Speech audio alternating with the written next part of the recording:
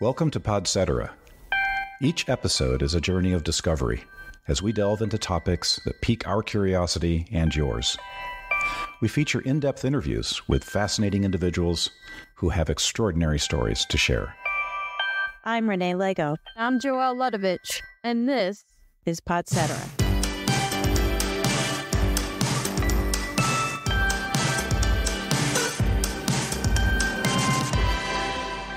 Janet, thank you so much for joining us on Podcetera. It's great to have you. You have what I'm going to call both a professional and a pain bio, and that's really interesting. Not a lot of people have that. Why is it important for you to share both of those on your website? Well, my pain and all my health struggles started when I was 15. And all of a sudden, one day I went from being normal to being in constant pain. And that, coupled with the fact that I didn't ever really get an answer as to why for a very long time, informed a lot of my life and a lot of my choices. So I wanted to tell that story a little bit, especially given where it is, which is on a blog about chronic pain and disability and mental health and all the rest of it. In spite of the pain, I've done some cool stuff professionally that is either in spite of the pain or in concert with the pain. Like some of the articles I've written have gotten to be about that, some of the work that I've done. You know, it's good to have the other work up there too. So I wanted to have a bio for each of them. I'm a journalist and copywriter. I have written for everybody from Vice Motherboard to Popular Science to Maxim was my first national magazine. I had a piece in that. I've been able to do some really cool work. So that's why I've got them split out like that. One of them is kind of me as a person. The other one is me, as a writer, and then also helping people navigate this maze that we're all kind of in, trying to find answers, particularly in the American medical and in health insurance landscape. You mentioned you're a journalist and pain advocate. So could you just please highlight some of the work you've done in your career as a journalist, writer, and communications specialist and advocate? Can you go in a little bit more depth? For over 5 years now, I've been working for the U.S. Pain Foundation, which is a nonprofit that helps people with chronic pain. Mostly, I write for our quarterly magazine, which is called Invisible Project. I mostly do profiles for them, and then I also write for the newsletter and the website and anything else that they need. I've been lucky enough to be able to do advocacy stuff for them. I hosted a webinar about POI for chronic pain, which I don't know if you guys know what POI is, but I spend POI on my weird little hobbies. And then I ended up writing my first piece for Popular Science was about a spinal stimulator operation that I had. So it all kind of came full circle in that way, which was really nice. I was able to get kind of some cutting edge science and write about that. The vagina yogurt story from like 7 years ago and Vice Motherboard, that was my big one. First person piece about rat rod car shows. I've written about all sorts of stuff. Explain the spinning poi. There might be people out there who don't know what the heck you're talking about. They're basically just balls on the end of strings that people twirl around in different patterns. They're either on fire or lit up in some way. It was a hobby that somebody taught me when I first moved to Austin 12 years ago. And I kind of got back into during COVID when I was going crazy in my apartment by myself. Discovered I really like it and discovered that I think that there are some really valuable things in it for people with chronic pain, or certainly my type of chronic pain. I've got a little series in development of stretches that you can use and then different motions and different ways that I've kind of figured out, both motions that help me and then ways to adapt POI to not being as flexible as the people that you see on Instagram or whatever. There's something to be said for finding something you enjoy, adapting it, and finding the ways to do it in a way that gives you joy. Since you mentioned your implant, would you mind telling us about it?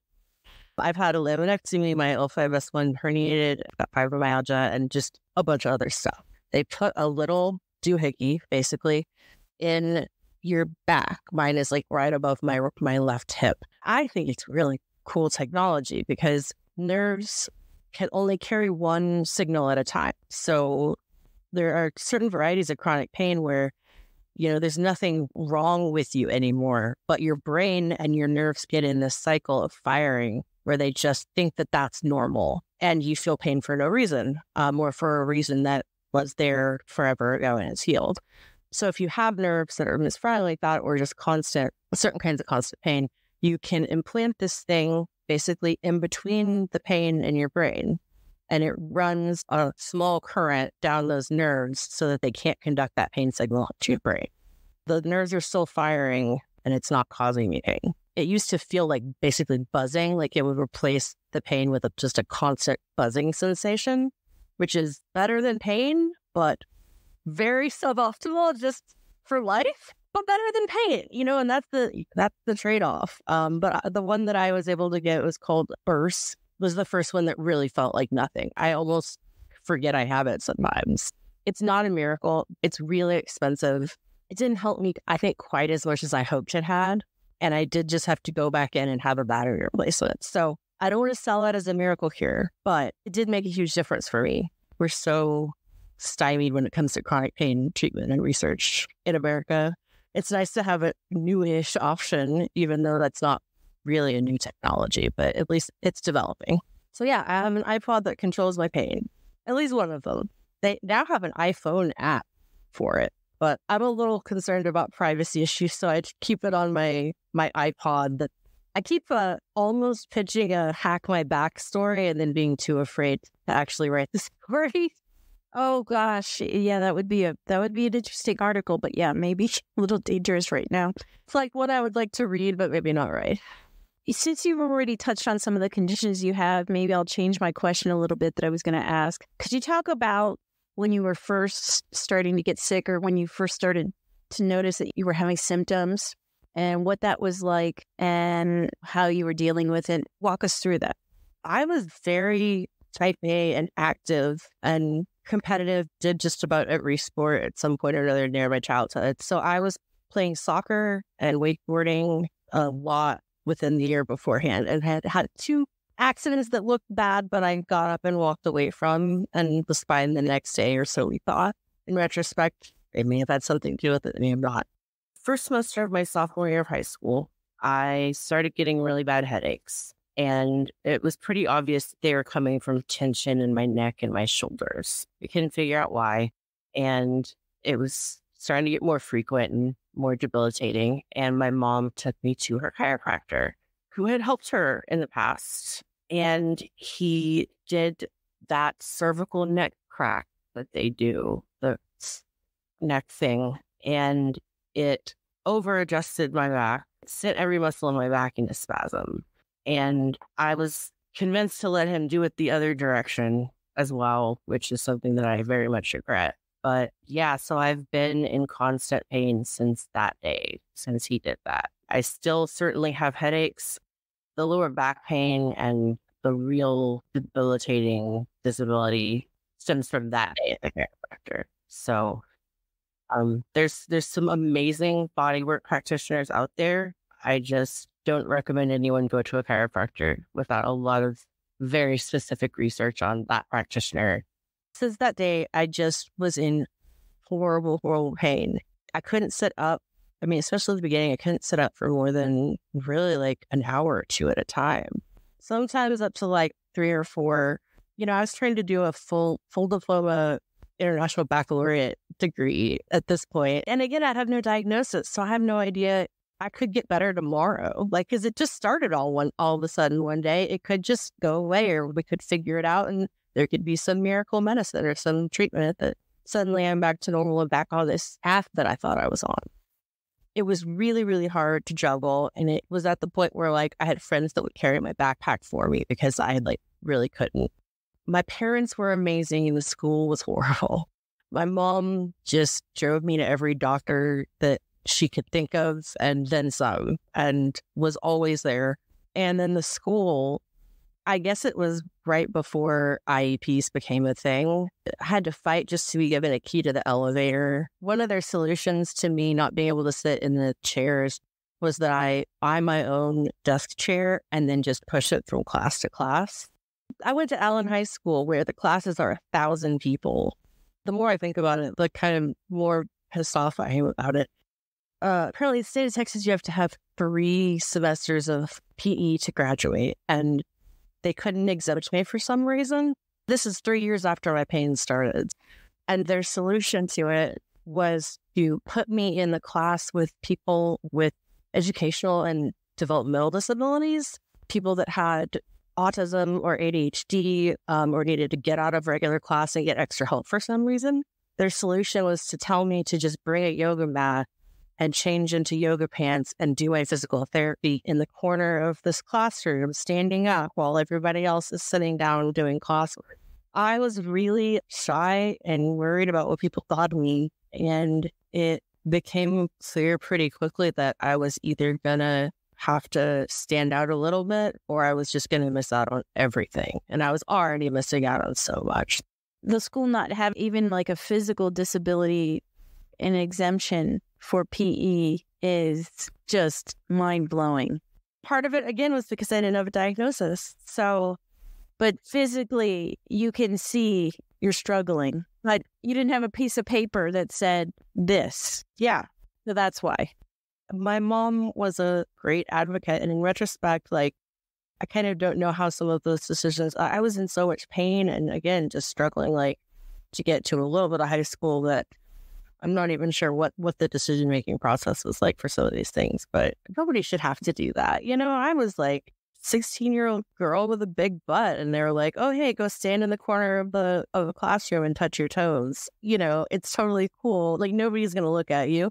I think so much of it was that I didn't have a line on a page that said what was wrong with me, and then that would have made everything simpler for everybody. I don't know why I feel like I have to apologize. I'm sorry you went through that. That's horrible.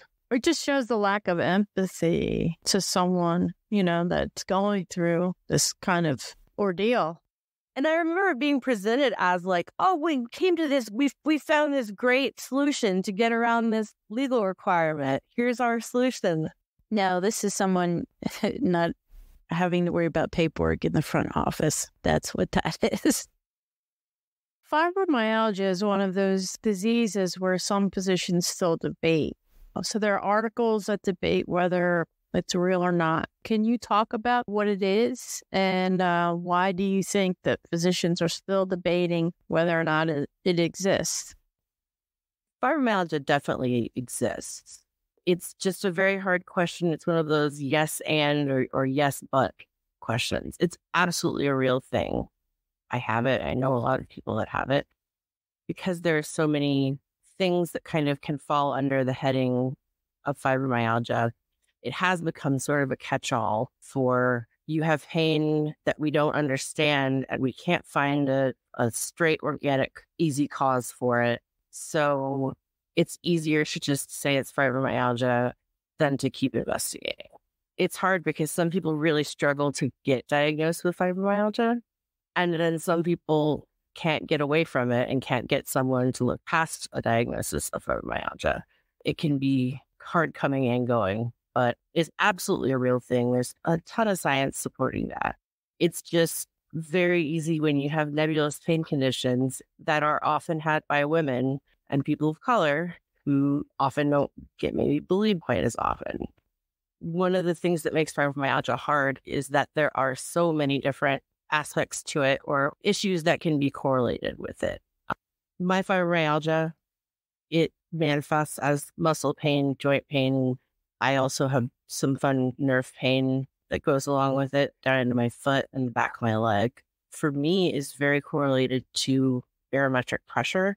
If there's going to be a temperature swing significantly in one way or the other, or if there's a front coming through, it will knock me on my ass. Similarly, it makes it so that I'm very, very susceptible to any sort of injury or drain or unevenness.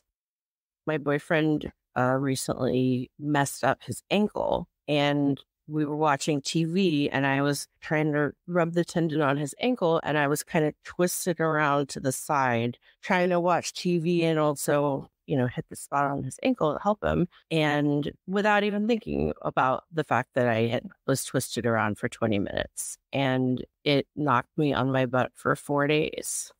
I've had pain for a really long time. And even now I kind of find myself kicked in the butt by that stuff a lot of the time. it makes you more kind of, I don't want to say fragile because that's not true, but more, you have less leeway. You have less grace. You have less of a grace period between fine and very much not fine. Most of the people that I know that have or believe that they have fibro have other things. It's not alone. I don't know anyone who just has fibro only. So my husband believes that he has fibro. He's been tested for a myriad of other things. I have been diagnosed as having fibro. When the barometric pressure changes, I feel it. If I do repetitive motion, I'm going to pay for days on end. Some other person with fibromyalgia might be able to do that and have no problem.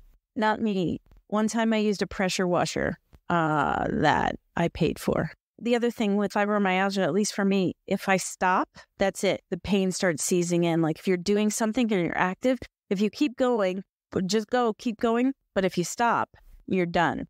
So the same thing with him. He'll be working.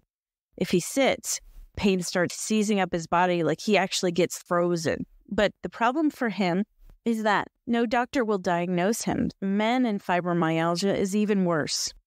It's almost like they get gaslit that it's not a thing for men.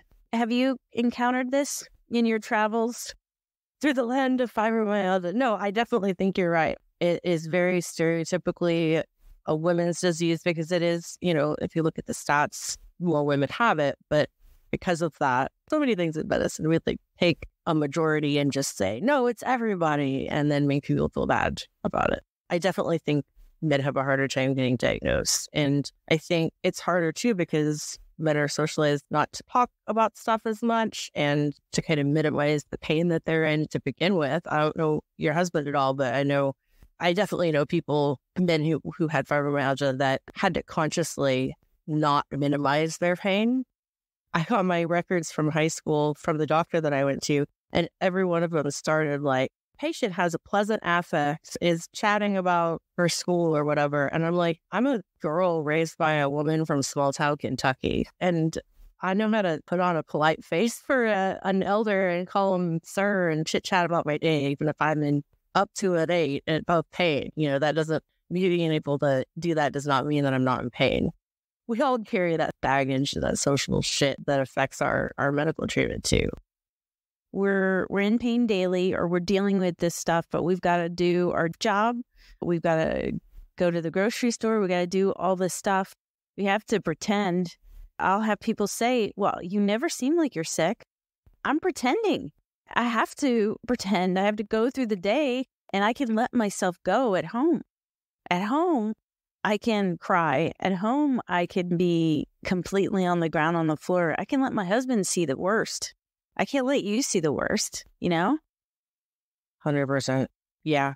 It's so hard to let somebody pass that point because it's so much more vulnerable, I think, than most people have to find themselves in early on in a relationship, especially or even a friendship. My feelings are still harder for this. Now that I'm in my 30s, but one of my best friends and one of the only people that kind of stuck by me when I became disabled, about 6 or 8 months later, he had his own mental health issues he was dealing with, but decided that he wanted to tell people that I was making up being sick in order to get extra time at homework. And it fucked me up. I couldn't sit out for long enough to go to a movie theater. I definitely couldn't walk around the mall, but I could sit at home and watch movies with people. But I would have to lay down. He's one of the people that would let me put my feet in his lap and we would sit on the couch. Just someone I thought was a friend. And it's hard. It's hard. It's really hard putting on that face and pushing yourself because you want to experience as much life as possible. And, nobody wants to be around the person that's just complaining all the time.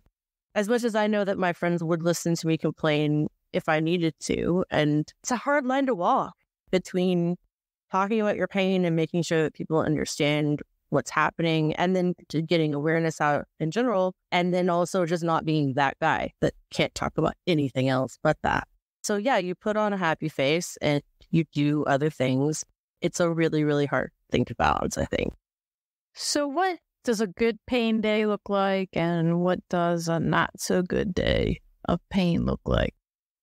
I'm doing better now than I have at just about any time since high school. Back then, I really could not sit or stand for more than 2 or 3 hours at a time. Certainly not stand, could not sit for more than 2 or 3 hours at a time. Now, with this combination of spinal stimulator and some changes in medications, combination of all sorts of therapies and whatnot that I write about in my blog, I really am doing the best I ever have. For me, that means I can probably sit up. I can work for a good 4 hours at a time. I can probably be up and about sometimes 4 to 6 hours without having to lie down. I mean, this is 4 to 6 hours of mostly sitting, but that's huge for the way that I used to be. I have really good days that I'm almost normal. And then I have really bad days where I'm nowhere near normal. That's part of what makes invisible illnesses like fibromyalgia really hard. You're able to only go out when you feel well enough to go out. So people see you feeling well enough to go out, and they don't see you when you feel horrible, because of course you don't want people to see you when you feel horrible. It kind of gets into a vicious cycle where you have an invisible illness and you almost become invisible. That part of you becomes invisible along with it. When I was first diagnosed with lupus, fibromyalgia, Sjogren's syndrome, it was like 20 years ago, kind of dramatic. Ended up in the ER twice in one weekend, got very sick. It was like, boom, well, you've got this, you're going to have this problem, you've got to take this medication. So it was very, all of a sudden your life changed. Those are 3 big things to lay on somebody all of a sudden. Yeah, your life is now different. And it sounds melodramatic, but I felt like I died that day. My life that I had, very physically active, up doing tons of things. Joelle knew me before then. She knew how active I was. I was always going. A lot of irons in the fire. Okay, now you're chronically ill. I started to go through the stages of grief, right? I'm grieving that life. I can't do the things I was doing before. I still grieve the life I'm living. And I think people who are chronically ill and disabled, they grieve. And I don't think people who are healthy, they understand that they're grieving. If someone asks you to go to dinner and you say no, there's a grief there that I can't do this thing. It's not because I don't want to. Physically, I'm so exhausted and fatigued that I can't even wash my dishes right now. I don't know for you if at the beginning, maybe when you were so young, like, did you feel that shift? Oh, hugely. Yeah. It's funny that I've been putting together quotes that I think speak to me personally. Very close to what you just said is this quote that I just used in a post on my blog. It says, people don't often associate chronic illness with grief, but the realization that life will never be what it was and the future is not what you thought it would be is a major loss. Dr. Thune Boyle, I hope I'm not butchering that name because it's a fantastic quote. And I think any of us talk enough about how much we have to grieve that person that we wanted to be and we almost were, and maybe we would have been, but we aren't anymore. I was really haunted by that person that I would have been, the person that didn't have this happen. And nobody could ever say whether the chiropractor actually caused my issues or if it was the straw that broke the camel's back of a bunch of other injuries that I had incurred over the years, or just, luck of the draw with a body that was wrong. What would I have done? What would I have been? Where would I have gone?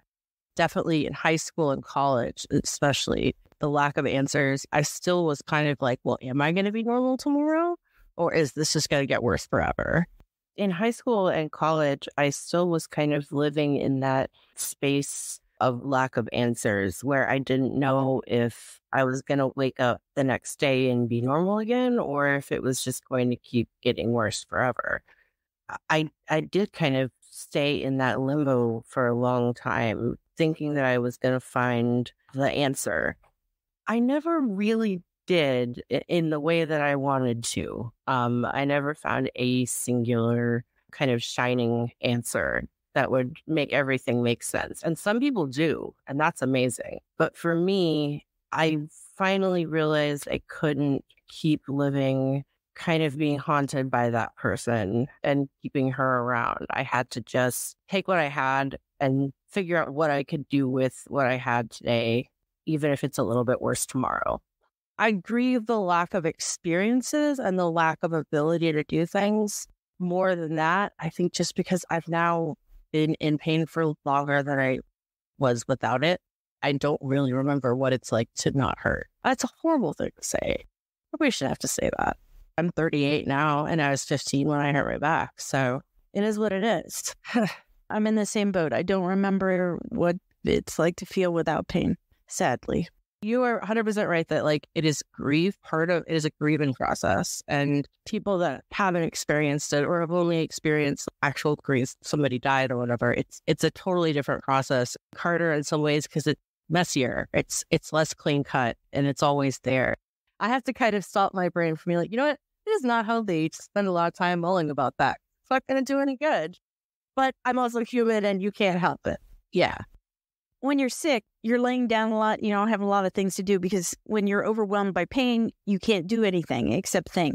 You're stuck at home, and there's only so much TV you can watch. I mean, it's a little better now, but I was at a point where I couldn't read a book if it was too heavy because I couldn't lay down and hold up the book just to read the page that was on the side. So there's all these weird little limitations that people that don't have pain or don't have even your specific type of pain would never think about. All you can do is make the best you have of what you have. But all these things are so much easier to say than do. Like, it's so much easier to say, oh, I try not to think about blah, blah, blah, blah, blah. Because I do try not to, but I'm not going to say I don't ever. Janet, just think the pain away. Working on it. Been working on it for about 20 years. I'm going to get good at it pretty soon. How did your diagnosis affect your relationships? It's hard. It is really hard. I think especially really hard to start relationships and form relationships because so much of social stuff in the beginning is nonverbal cues, and dating especially. Trying to date is fun for nobody, like app dating especially. But when you add in this stuff, it just makes it so much more complicated. Just the obvious stuff and stuff like if you cancel more than once, it doesn't matter what your excuse is. They're going to take it as a rejection. And you just have to figure that out. I am adept enough at social situations to see the beginnings of a friendship and then see when I miss out on it because I am in too much pain to go to whatever it was. And that's really hard. I went to high school in Dallas. I went to college in Pittsburgh, accidentally moved to Knoxville after college, and then moved back to Austin. That's a lot of hopping around and trying to form new friendships, and got some down here that are solid now. But I also got married and then got divorced right before COVID. It was a bad relationship, and I let a lot of my friendships lapse in a way that I shouldn't have. But so then I kind of found myself not just, alone and during COVID, trying to find my friends and see what they were up to and also date and figure out how do you date and be honest about myself and my life and also not just scare somebody away in the first time. And thought way too much about it. I think because I'm a writer, went deep into my brain about the idea of you're not just writing a profile, you're not just trying to get messages. It's not just telling your story, which story you want to tell, how you want to tell your story, what you want it to do. I didn't just want 100 messages in my inbox. I wanted the message from the right person. And they're going to have to be not just okay with it, but actively want life with me. It's a factor in my life, but it's also not everything. So as you said, finding out who you can trust. And it's all those levels of letting somebody see you in pain. It's not something that people that don't have pain really understand, that huge level of trust that you put on somebody when you let them see it like that. Or you let yourself rely on them. It's really nice to have someone to rely on, but not easy. What was the hardest thing to accept after your pain started? The loss of that future, like we talked about. I had all these careers that I wanted to do. And without, again, planning around this giant question mark, what careers are out there that I want to do that I can conceivably do with my health like it is right now? So I was trying to think of jobs that had a lot of freelance or whatever. And I found one that I love and am pretty okay at. But there were a half dozen other careers that if you'd asked me at any time between 6th and 8th grade would have been my rotation. And they were all off the table, except journalists. One thing that I've realized through the years being chronically ill is that my circle of friends has gotten smaller. And people will never say that they don't want to hear about your illness or that you're sick, but people seem to just kind of fade into the background. A lot of people have trouble dealing with people who are chronically ill. I think that because people are getting COVID, and there's a lot of cases of long COVID, there are more people now, sadly, who understand what it's like to be chronically ill. And there's a little bit more empathy. You think that's true? I think that's true. As horrible as it is, I keep hoping that maybe this new influx of people might be the sea change. We need to have some change in the disability system in America. I don't know. I like to say that disability is the one minority you can join. And there are people that are waking up and finding themselves a member of this new minority and looking to see how they're supposed to pay their bills and eat and realizing like, oh, wait, I can't do that with what the government, just cannot do that. I cannot survive on it. And realizing that to get disability, you have to exhaust all of your savings. Oh, yeah. And then it's a multi-year process. You're usually rejected the first time, and then you have to reapply. And I don't get disability despite having never been able to work full-time. It's a mess. It's a huge mess. And I keep hoping there's going to be a change, and maybe this will be what we need. I worry what we're going to do in 2 years or 5 years with people with long COVID. I hope that we have some sort of centralized way for them to get treatment. It sure would be nice if we figured out enough to actually give them some pathway to look down. They've got the same giant question mark of maybe it'll get better and maybe it won't. We just don't know enough. That's the hardest thing. And there are a whole lot of people suddenly in that position in a country that has decided that COVID is over. I feel for anybody that's going through that. There's a social denial that COVID doesn't exist and then long COVID doesn't exist. That on top of the normal, have you tried yoga?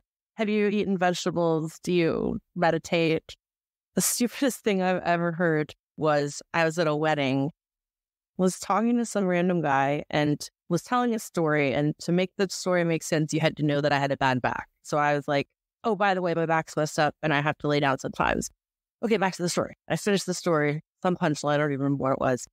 And the guy turns to me really kindly, thought he was being very helpful. And he's like, hey, here's the thing. They just released a study that I read that proved that, you know, pills, yeah, I know pills. So the chemical that they use to bind pills together actually dissolves your bone. So if you just stop taking all pills, your back pain is going to be so much better. What are you going to do with that? I still get people who reach out, want to provide a YouTube video for this doctor or that doctor. Believe me, I have tried every doctor. A lot of times, people want to be nice and they're doing it because they think they're being helpful or, something like that. I get the same thing. And it's like, I've worked for a pain foundation for 5 years and I've had pain for 20 years. I've heard about ketamine before. I don't need you to send me a YouTube about it. Thank you, though. I appreciate that you thought of me, but okay, well, if someone's sick and they have cancer, what's the best thing to do? What's the best thing to do when someone's chronically ill? Ask them what they want, how you can help them, instead of telling them what you think they need. Have you ever asked somebody, what do they need? What do you need? How can I help you? Maybe they need a ride to the doctor. Maybe they need a back rub. Maybe they need you to go pick up their medication. Maybe they need you to come over and hang a picture. Maybe they need you to pick up dinner. I posted a little get together of a bunch of people from all over the country at my house a few years ago. And they all got together on the afternoon that everyone was going to leave. And they all cleaned my house for me. And they knew how much work it was going to be for me to clean up after everybody. That was years ago. And I still am like, oh, that was one of the best gifts I ever received. Somebody gave me a house cleaning.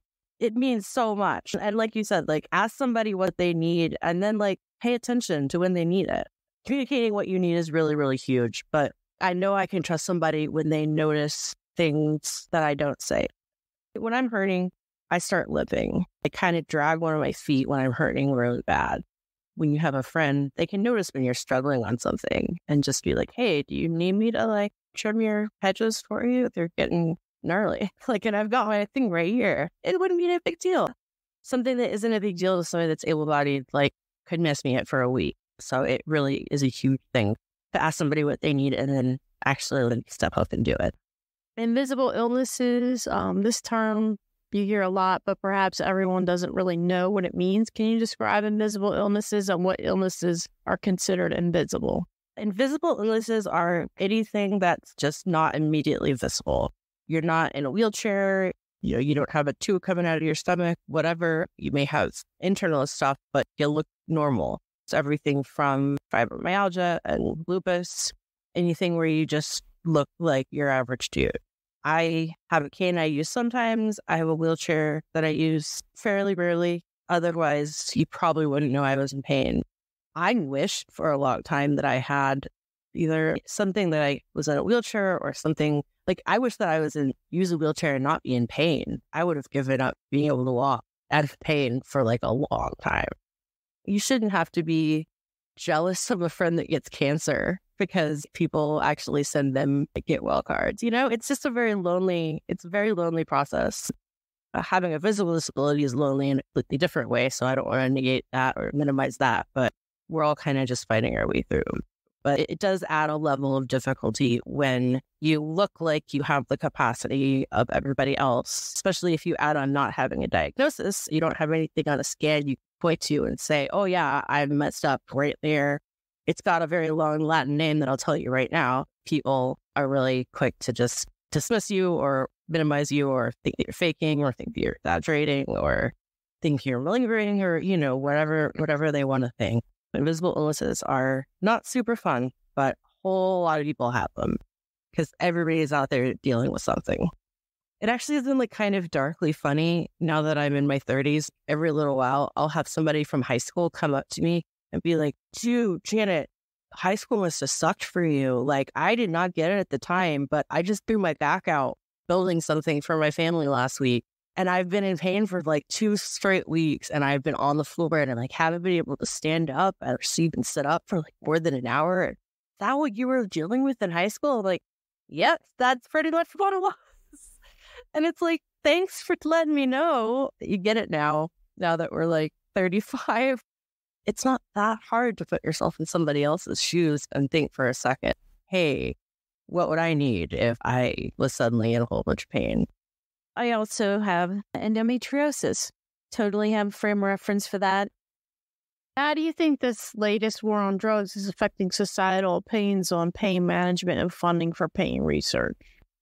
I think it's just incredibly rife with misinformation. Everything from cops that get within 12 feet of it and suddenly are pressed to the ER. That's not what fentanyl does. The fentanyl is really dangerous in the actual street drugs, but I think that a lot of what we've done for pain patients has just pushed them towards street drugs in the last few years. Not that that's something anybody should ever have to choose or should choose, but you take people's options away and more war on drugs is just not what we need. But I do think when it comes to marijuana, there is finally maybe some hope on the horizon. Knock wood. Yeah, I can make brownies and it's a felony. Things might be changing soon. I've been really loath to get my hopes up. There's a lot of studies that there's a relationship between trauma in your childhood and then later development of chronic pain and illnesses. Not all pain develops from trauma. So I just want to make that point. There are some studies which have a connection between childhood trauma and then later adult onset pain. What is your opinion on that? Do you believe there is some connection? Not all pain comes from trauma, but there's also definitely data to support the correlation between the two. I have been through some shit, and I know a lot of people that have chronic pain who have also been through some shit. The more that we learn about the interplay between mind and body, everything is so interconnected. And that's not to say that your pain is all in your head any more than it's all in your body or anything else. But we're just now starting to learn about really why we have this kind of pain. And I really hope that in the next few years, we start to learn more about why these things are correlated. Because there've got to be answers there. And I really can't wait till we can figure some of them out. Mental health stuff on top of chronic pain is really, really difficult. If you're on opiates, And then you're trying to deal with mental health medication on top of pain medication. And I have depression and I have pretty severe anxiety and I get panic attacks.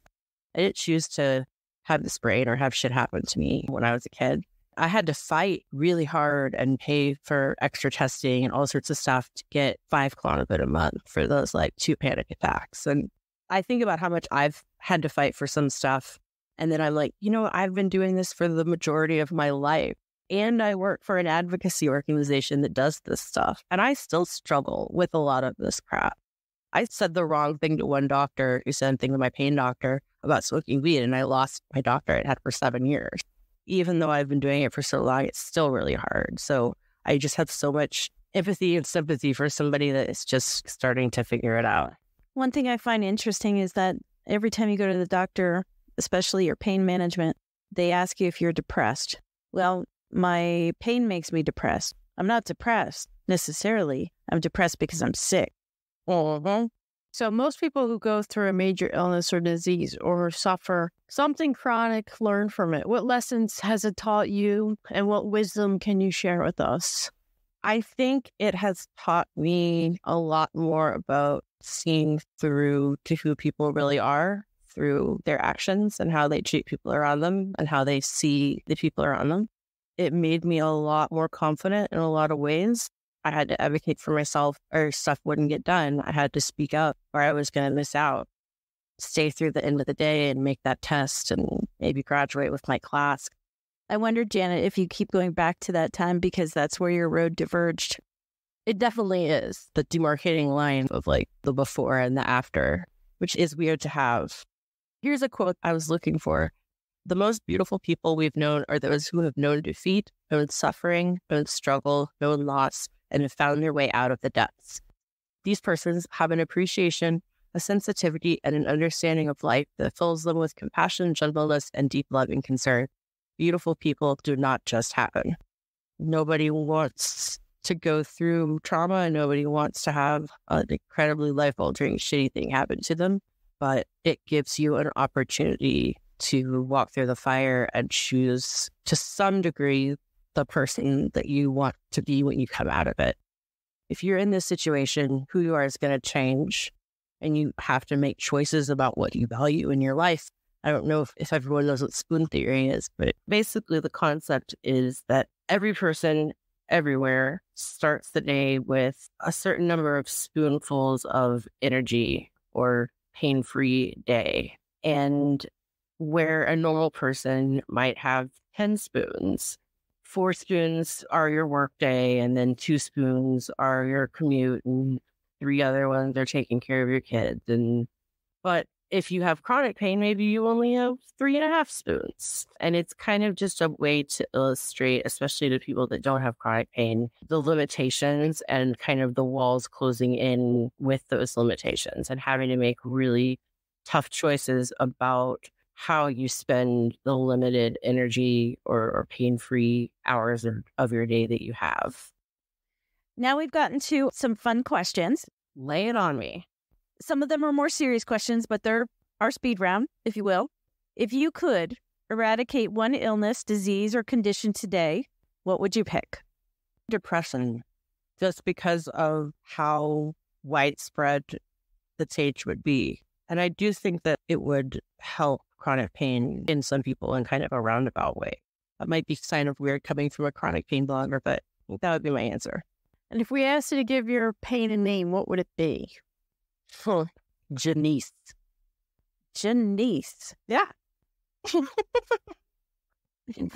What character from a book, movie, or TV show do you relate to most and why? There's a musical called Hedwig and the Angry Inch. It has nothing to do with chronic pain, except that someone has a surgery that goes wrong and they have pain and disfigurement because of it. And then they very much try to make the best of it. And there's a lot of talk about just the pain of loss and change and becoming a new person. It's mostly about trans experience and LGBTQ issues. And it really spoke to me in terms of the idea of feeling alone when you're in a room full of people and feeling like you're different, you're set apart for this reason you can't control, you didn't choose, but now you have it and you have to just make the best of it. There's a lot of overlap in those experiences. Not to go on a completely different subject, but I'm bisexual, and it's so hard when LGBTQ people try to seek care for chronic pain or whatever. They just get doubly screwed. Like, it's just a horrible situation. Okay, what is your dream project? Where I just travel around and talk to people in different places about their pain and how they felt about it and how they thought about it and talked about it. The way that pain is treated and talked about is so different, even just from country to country. I would love to travel around the world and talk to people. There are people with invisible illnesses everywhere. Everywhere that there are people with chronic pain and invisible illnesses, unfortunately. I know that we do not the best job in America treating them or talking about them. And maybe there are places that are better than here. I'm sure there are places that are worse. But I think, my dream project would just be to get to travel around and really kind of flesh out how people thought about their pain and talked about their pain and dealt with their pain. Final speed round question. What is the title of the limited edition Janet J vinyl album? Ooh, chronic but iconic. Nice. Yeah, the chronic was taken, right? Yeah. Or you could do a chronic pain iconic ass if you want to get I don't know what kind of vinyl. I don't know what the kind of music we're talking about. Is this a rap album? Is this an indie album? I don't know. I don't know. It's your album. I know you collect vinyl. See, I did read. I thought you would enjoy that question. That is fun. So we asked one of our guests to ask you a question. This is the question that they came up with. What is the one thing from your family upbringing or culture for which you'd like to break the family cycle? My family's from the South, in a small town South. Both my parents are from big families in small towns. The idea that you always have to be smiling and polite, no matter what you're feeling inside, is kind of bullshit and not something we should expect of people. As women, we should demand our relationships be a little bit more equal than maybe what we saw in whoever it is in our families. And I think that's happening. How can our listeners find out more about you and your work, and what's the next thing on the horizon? You can find out more by going to janetj.com, which is where we'll find those double bios that we started the interview with, and a whole bunch of posts about chronic pain and invisible illnesses and mental health and all that good stuff. You can also look on the U.S. Pain Foundation's page or invisibleproject.org, which is the magazine that I write for. What's up next? I am kind of trying to get my shit together and get out there a little more, do more podcast interviews and stuff. I would eventually like to figure out a way to start consulting with people to make the world a little bit more hospitable to people with chronic pain, not just complying with the ADA. 1 in 5 Americans have chronic pain. And people that own spaces should think about the fact that, I look at the chairs in a restaurant before I go and see if they have backs on them. Because if they don't, I can't sit there. And I would love to get into a place where I could talk to people and explain these things. Because I think there's a lot of stuff that people just don't think about if they don't know somebody that has chronic pain or haven't had it themselves. And I would love to be able to speak out a little bit more about what I've been through and hopefully make it so that other people don't have to go through quite as much of it. Maybe now's the time I can finally help some people who are doing it as badly as I was for so long. I'm excited about it. Janet, thank you so much for taking the time to share your story with us. We really appreciate it. Thank you for having me on. I really appreciate y'all giving me the time and the space to talk about it. If you enjoyed this episode, please leave a review and share Podcetera. And be sure to follow and like the series wherever you enjoy podcasts. For Podcetera, I'm Renee Lego. And I'm Joelle Ludovich. Thanks for listening. See you next time.